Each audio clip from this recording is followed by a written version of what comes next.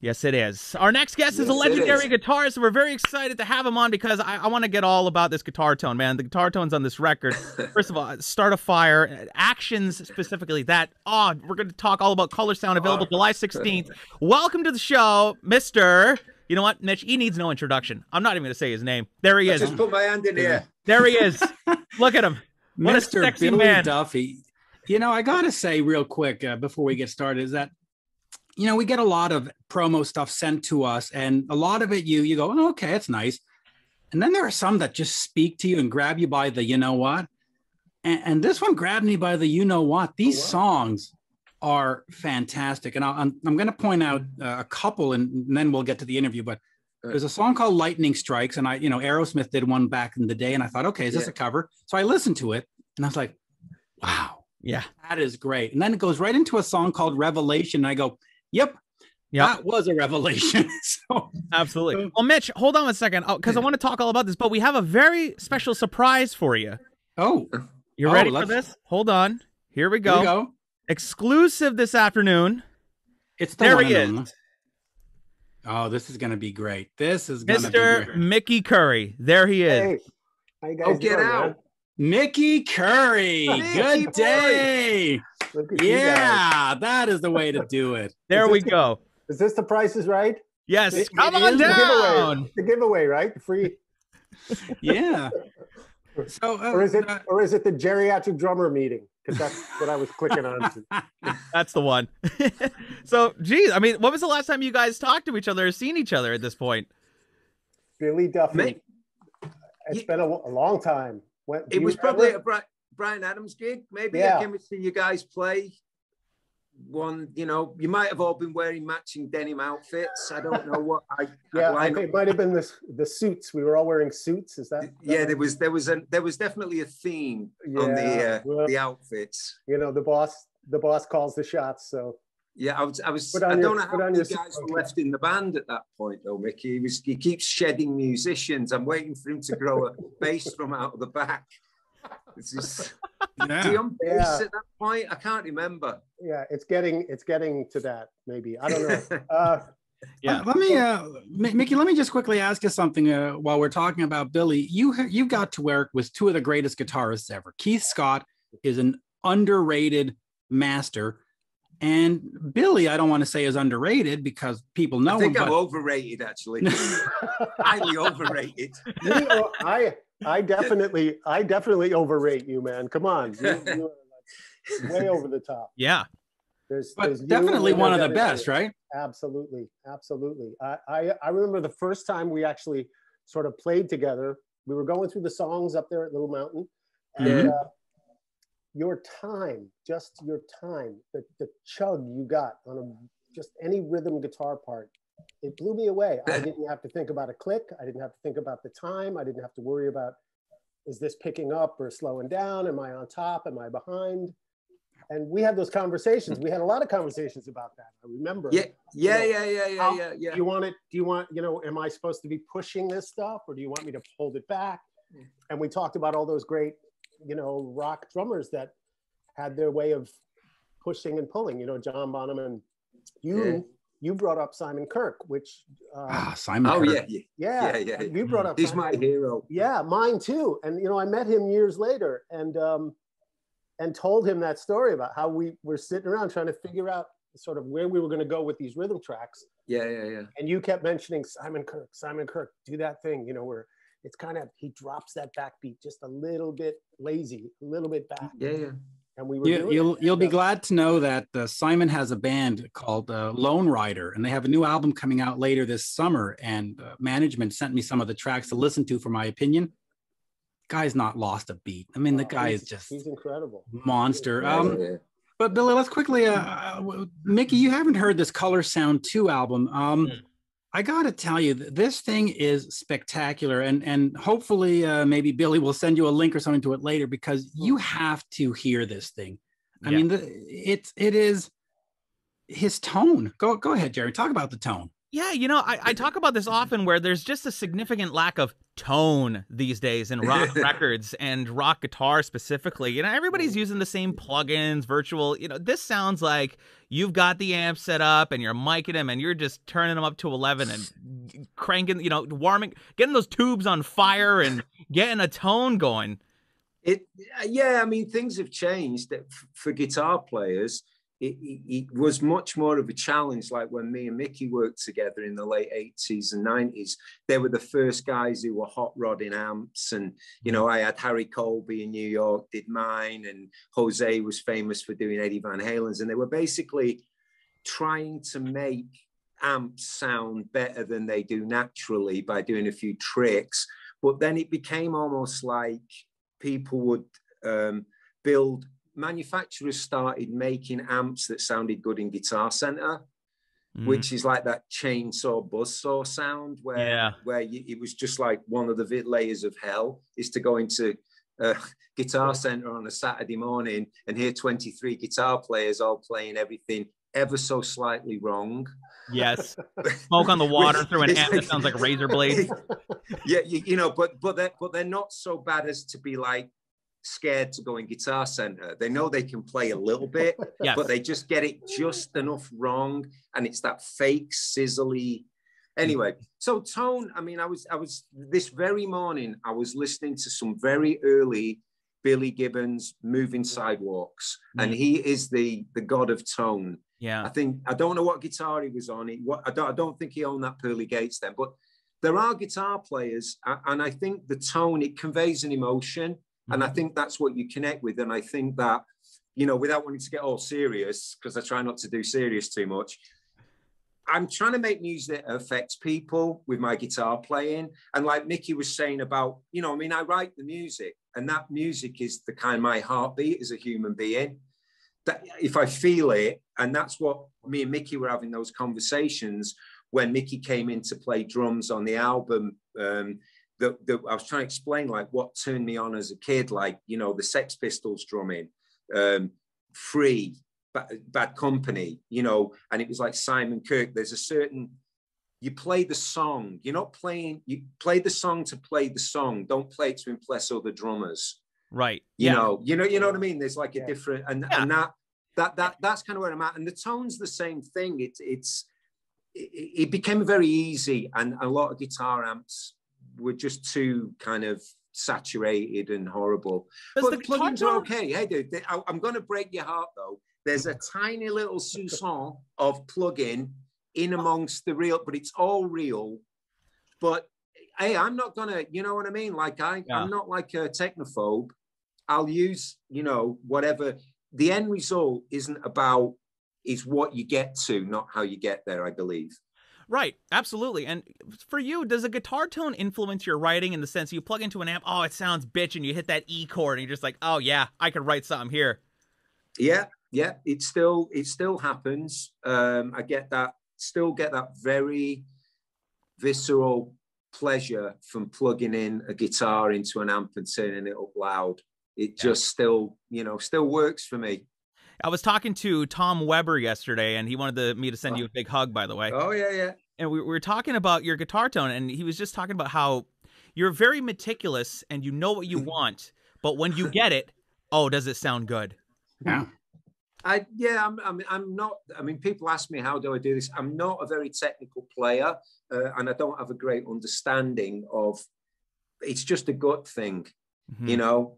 I just go for like what kind of gets me excited, I guess. Yeah, and especially when you're there with Mickey Curry doing his best Paul Cook. I mean, it's hard to be not influenced. Oh yeah. Well, that all goes back to Jonesy, right? Like, how can you not play with Billy? You know Steve really well, and I got to work with him on a couple of records too. Man, he's got that thing too. It's Jonesy's right hand. A lot of great guitar players. It's all in the right hand.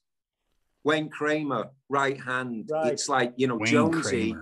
Wayne Kramer's got incredible, you know, a lot of the guitar players, you're drawn to this, you know, those guys that have obviously stayed at home and played scales, probably when they should have been going out meeting girls.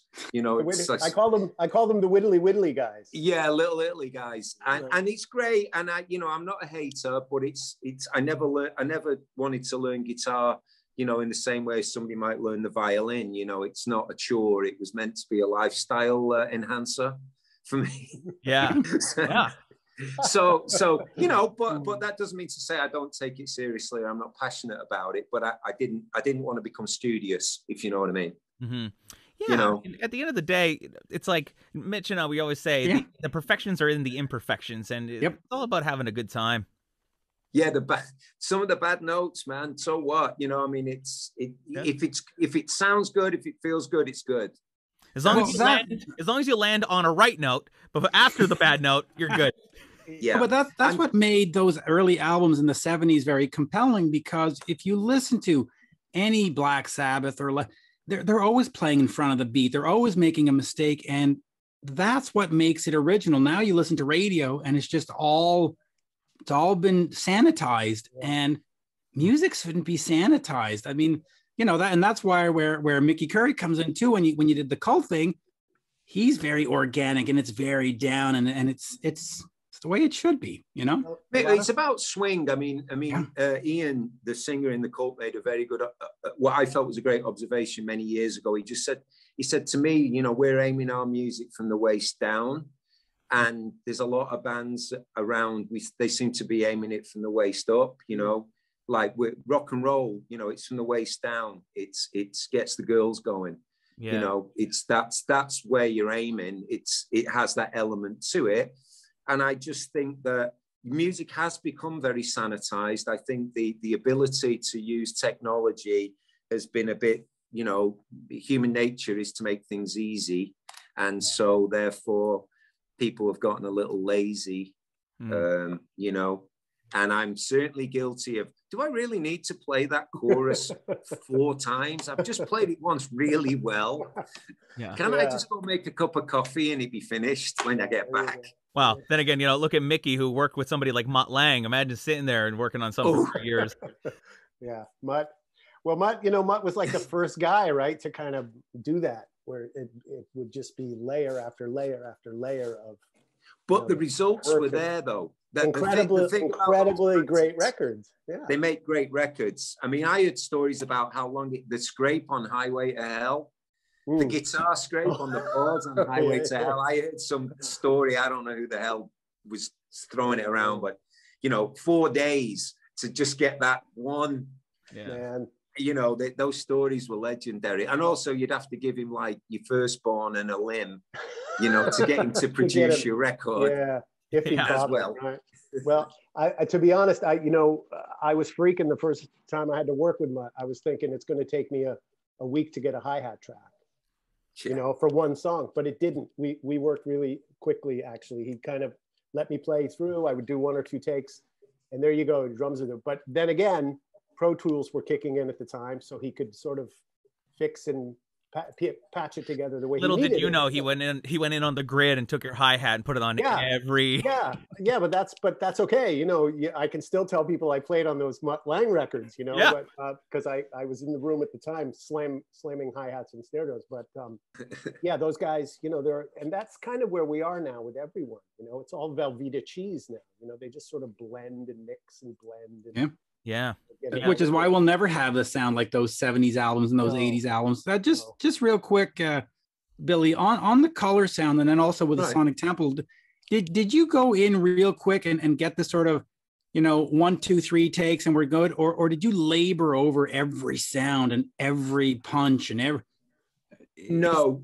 That, I think that's where technology is good. I think that if you go for spontaneity and somebody makes a mistake, you can fix that one mistake. Yeah. You know, rather than having to like go for 17 more takes where you lose the energy because of an error.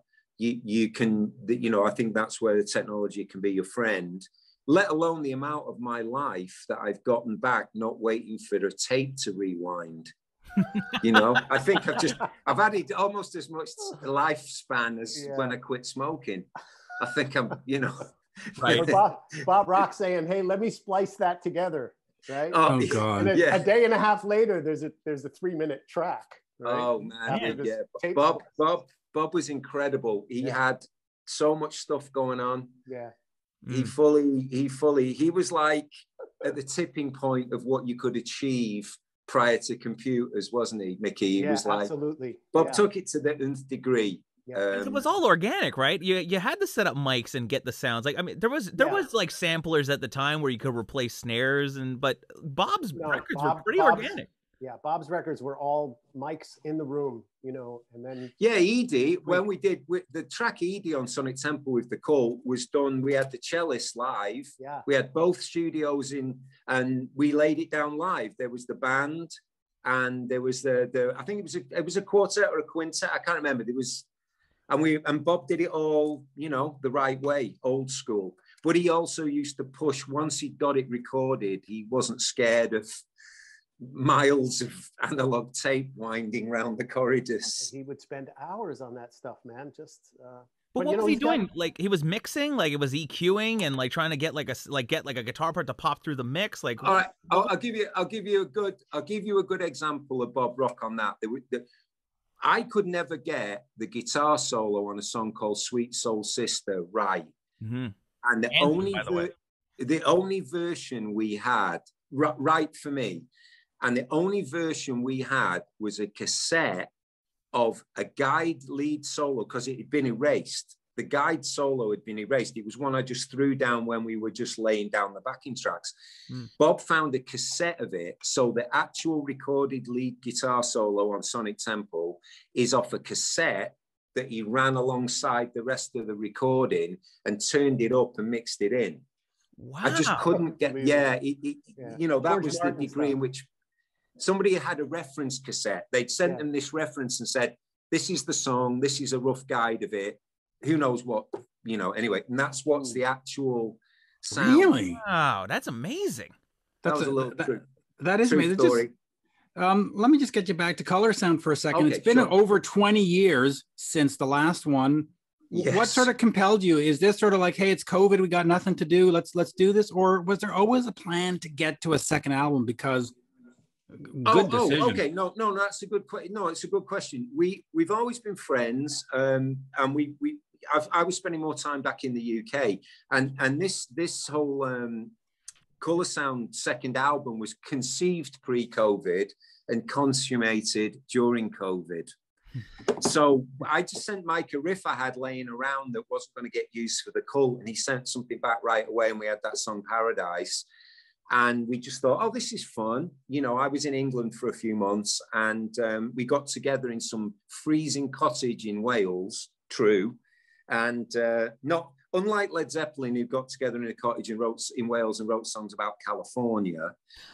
We got together in a little frozen cottage in Wales, and I don't know what, but I think we wrote songs about Wales. And that's how we did it. We did seriously 3 days. And it was almost like a cliche of like the sea crashing against the thing and like a wood burning fire and guitars and lots of mugs of tea, you know, vital British rock and roll ingredient. Now this album Mickey's laughing, but he knows it's because I know it's true. Yeah. But this album has such a great vitality. Do you now look at this and say, hey, you know what? Maybe we should make another one in 2 or 3 years? Or where do you see the future for the project? It was easy to do. We actually wrote another song after this album was finished. We wrote another song called The Wild that's actually could have gone on the album. It's pretty good. Japanese bonus track. Yeah, it's like it'll be a bonus track. But I think me and Mike are easy. You know, we can get together and write stuff pretty easily. You know, that we're a good working unit in that sense. So I wouldn't be surprised if we did another one. It remains fun, and it was a quick thing. You know, I think with as Mickey has been in, you know, a band for many years, the challenges become greater if you know in your 10th, 12th album working with another songwriting partner. The challenges are different. You know, me and Mike have made 2 records in 20 years. And I think that you can keep a bit of the romance is still alive, you know, if you're not having to do it in more frequency. So, you know, but I'd love to do stuff with Mike, you know, which doesn't really, you know, hopefully it doesn't in any way diminish the Cult in anybody's eyes. You know, that's a very different relationship with Ian, and, you know, it's always considered to be a plus, you know, just something done in the right spirit of rock and roll, because there just aren't enough rock and roll records being made anymore. And this is a great one. Mickey, I'm just going to ask you this. You know, you do work with Hall & Oates, you do stuff with Bryan Adams, and then you get to the Cult. What was that like walking in the first day and hearing Billy and seeing Billy and going, oh, okay, well, what was that like for you? Well, first thing I did was ask Bob to change my diaper, because it was, you know, can you please help me with this? You know, I was a nervous wreck. You're scared stiff. You know, I was such a big fan, and you know, Ian and Billy both, man. They're, you know, they're these legendary guys. You just don't want to be the weak link in the chain. You don't want to screw up their record. You want to, you know, you just want to play good and play. It must be hard, that, Mickey. It is to walk into, because I've never really been a session player, so I've never had that experience of, when anybody's ever hired me, they want me to be me on their thing. Yeah. So I've never had, that's the difference. Yeah. Well, with you guys, what was great was you were both so nice and kind, and Jamie as well. And, you know, I had worked with Bob before, so that made it okay, because Bob would just reassure me, like, this is going to be okay. Just play and do what they ask you to do. Billy's got lots of ideas, and just stick with them, man, because they're great. So that's what we did. And, you know, it worked out really well. I get more people asking me about the Cult records than anything. I mean, they want to know those stories, you know, they want to hear about how we did it and how it was done and how we got the sounds and where did that stuff come from. Well, I got a question, because, really, you know, great. I love that. You know? I'm not really familiar, though. It's like, Billy, you mentioned something earlier talking about, you know, like having the drummer's got to have a certain swing to him. Is that why you guys decided to bin the Eric Singer tracks and bring Mickey in? He just didn't have that sort of swing, that feel? I mean, I can only give you my honest opinion. I mean, Eric is an amazing drummer, and he's been an amazing drummer for Kiss. Yep, I agree. But, you know, amazing. But it's kind of horses for courses. And I think funny thing, I have an Eric Singer snare drum right next to me. There you go. Right. Did you know? Did you? Yeah, see? That was totally random, by the way. Like, right. Oh, you got it right there. Oh, it just happened. I was showing somebody else, like I had a Zoom meeting like the other day, and I was showing it off, and I had it next to me, and it's kind of I just happen to have this. I pull it out of my sleeve. You know, me and him have the same birthday, and we're the same age, which is 800 years old. Exactly the same birthday. Eric's style, I think Bob felt that we needed more of a swing. It might have been coming from Ian. Vocally, you know, because there's a big connection between what the drums are doing and what the vocalist's feeling with his meter. You know, I mean, obviously with Led Zeppelin and the pillars of rock and AC/DC, the guitar riff must be served. You know, it's the riff is the mount, and then the drums combine with the riff to create this thing. The bass does what it has to do to help, and then the vocalist hopefully does something meaningful on top. And, you know, bosh, you've got rock and roll music. It's not complicated if you get it right, you know. But in the instance of the Cult, it was very guitar driven, and we must serve the riff, but make a song, you know, a song that was the thing. I think Mickey's just the backbeat and the swing. I think Mickey's far more qualified than me to say this, but I believe there's more of an emphasis on swing with British drummers than American drummers. I having spent a lot of time in the States, I found a lot of guys who would kind of take all the more obvious elements of what John Bonham did and not really understand what he was trying to play and what John Bonham learned. Yeah. And that was, I am going to name drop now, Eric Clapton told me, you might have heard of him, suggested before Sonic Temple to my manager that guitar player in the Cult should go and listen to some blues guitar players before he does his next record. And I did.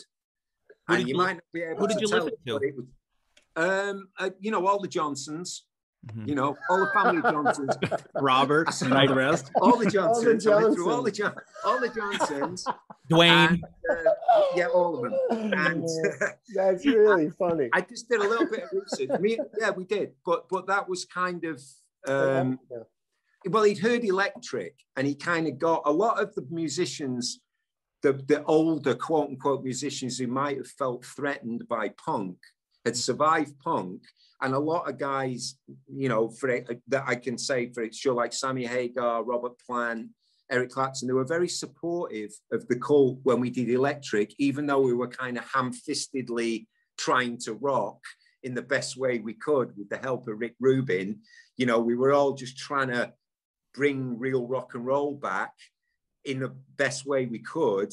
You know, a lot of those guys related to it, and we got a lot of support from a lot of guys like that, who were very complimentary and helpful to us, because we were just trying our best, you know. And then Mickey kind of stepped in, and we just wanted to up the game a little bit with Sonic Temple, you know. That was all. Just, you know, take some elements from the album before Electric that we might have lost and mix it up, you know, the Love album. And you bring in a Mickey Curry, you're going to up the game. That's for sure. That is for sure. And the songs weren't as good, but Mickey's playing, and in fact, the sounds on the next album, Ceremony, that we did that wasn't as commercially successful, were actually great. I love that. It's a really strong album sonically.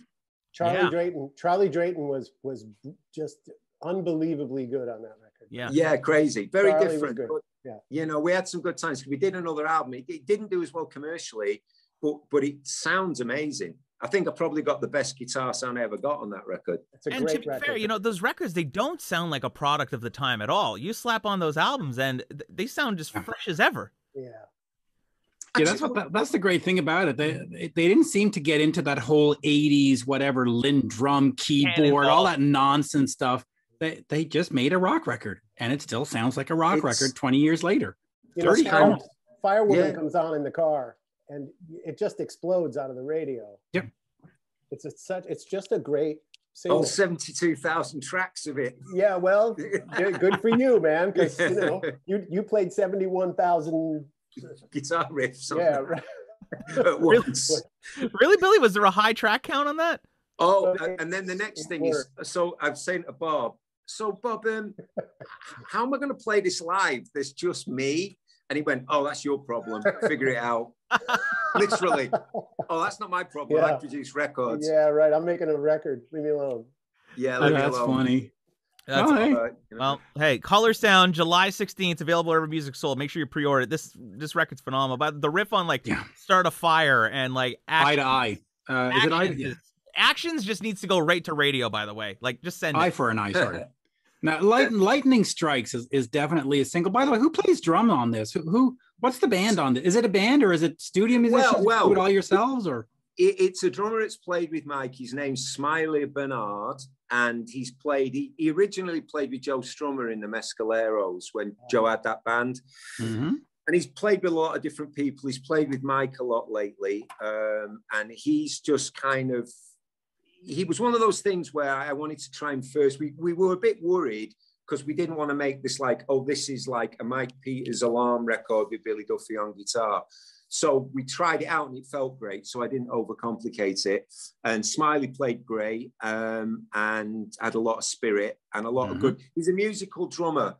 Some drummers are very not musical, and that's not meant as an offensive remark. It's just that there's none taken. Yeah, no. No offense to the drummer on the screen, but yeah, you know.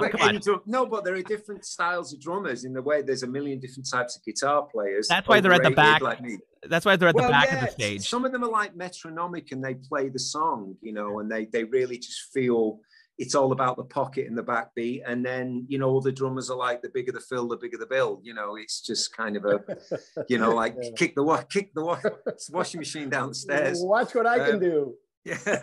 So I think, and that just comes possibly with experience too, though. You know, less is more. And when you're young, you're eager, you want to show everybody what you can do and how fast you can do it. And then, you know, I won't even go into the two buffaloes on the hillside anecdotal story. But Mickey would know that story.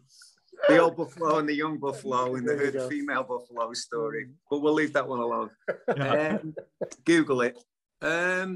So that's kind of where we're at, you know. And ColourSOUND's the same thing. It's just as kind of a straight ahead rock and roll record made by a couple of good old chums from England and Wales.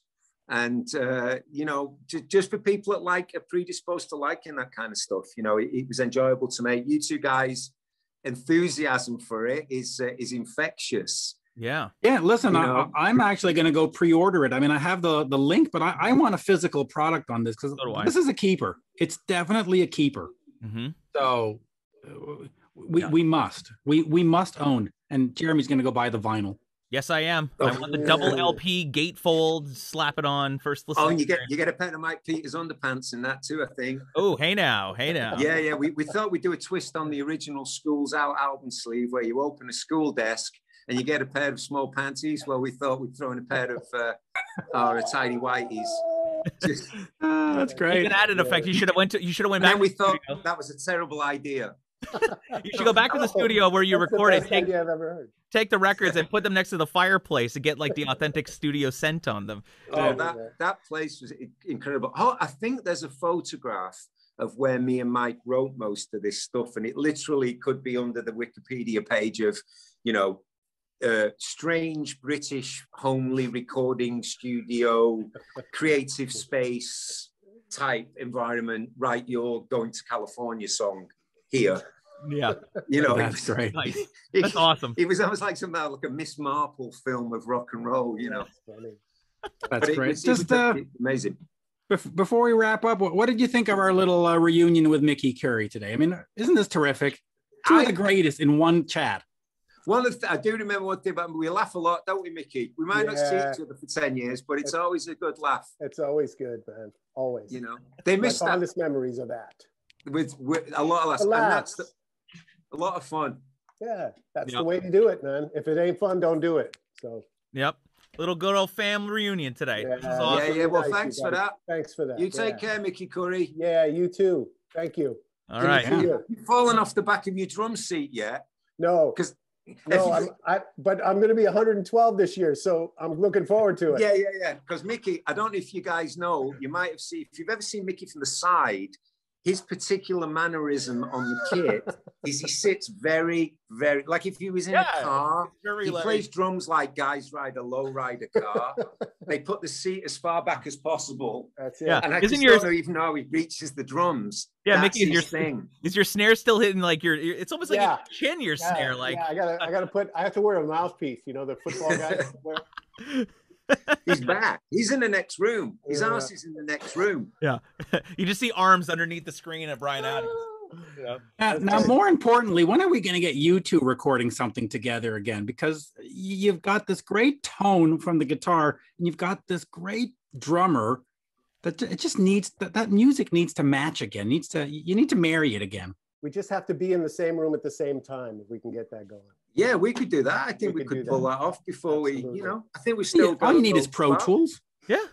Pro Tools and email.